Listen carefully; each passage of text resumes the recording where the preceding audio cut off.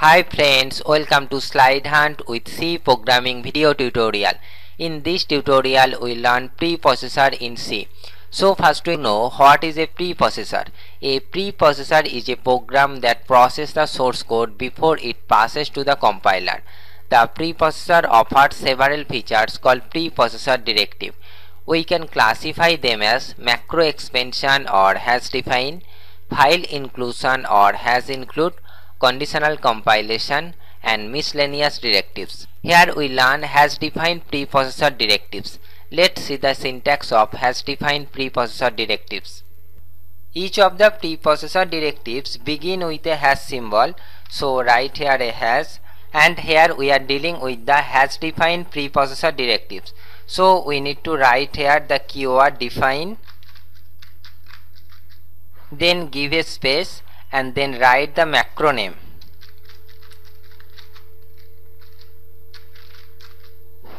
Note that the macro name and hash defined preprocessor separate by a space, but the space between the hash and define is optional. If you want, you can add it or you can drop it. After the macro name we have to write the replacement text.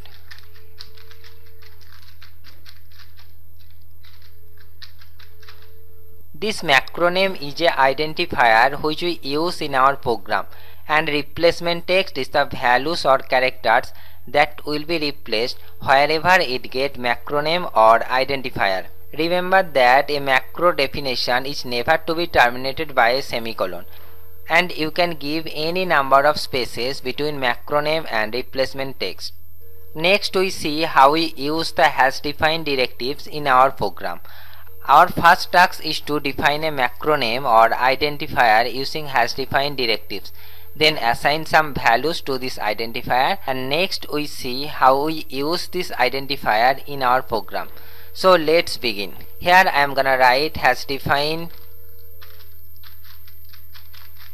then we have to write the macro name or identifier. Let's say it number. Then we need to assign some values to this identifier, suppose 10.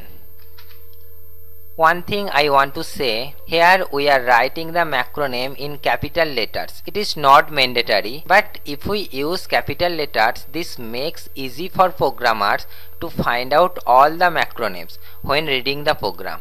So just to read program easily, we use here capital letters. Now we use the number identifier in our program. Here I am gonna create an integer type variable int I. Next we use a for loop for I equal to 1, I less equal to number, then I plus plus. Inside this loop we print the value of I, so I am gonna write here printf %d new line, and here we refer I. Now see the for loop. Here we use the number identifier. When we compile our source code, before compilation process our preprocessor program is run. First it search for the macro definition, and here it find a macro definition.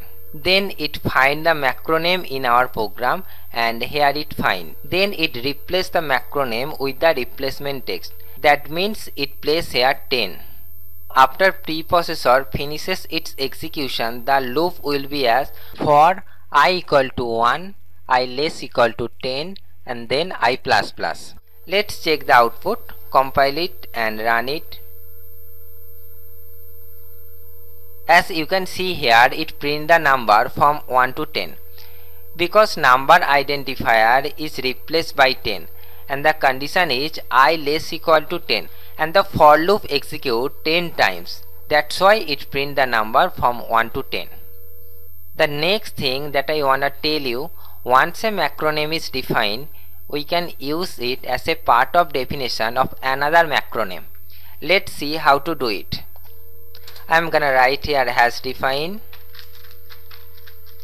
and now give here another macro name, suppose max, and here I'm gonna write number plus 5,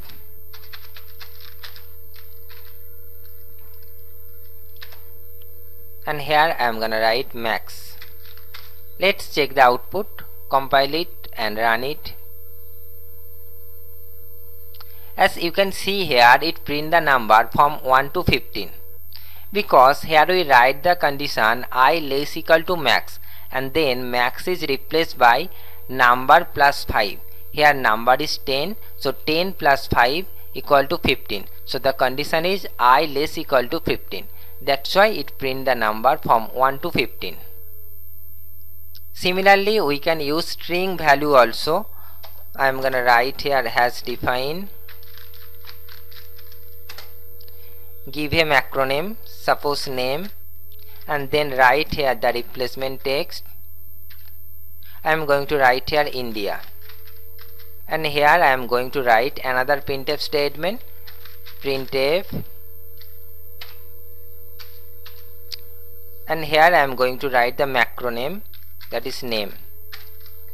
Now check the output, compile it and run it. As you can see here, it print India because our preprocessor replaced the name identifier with India. So we have already known what is hash defined preprocessor directives and how to use it in our program. But a question obviously comes to your mind, why we use it or what is the advantage of using it. The advantage of hash defined preprocessor directive is that a variable could also have provided a meaningful name for a constant and permitted one change to affect many occurrences of that constant. Suppose you are writing a program for 200 or 300 lines and you using a constant 10 many times in your program. Now you want to change the value. So what you do? You need to go through the program and manually change each occurrence of the constant. But if you use hash defined directives, you need only to make one change in the hash defined directive itself, and the change will be made automatically all the occurrences of the constant in the program. That's it. This was about the hash defined preprocessor directive in C. Next tutorial we'll learn some more features of hash defined preprocessor directive. Thank you for watching this video. To watch more videos, please subscribe this channel Slide Hunt.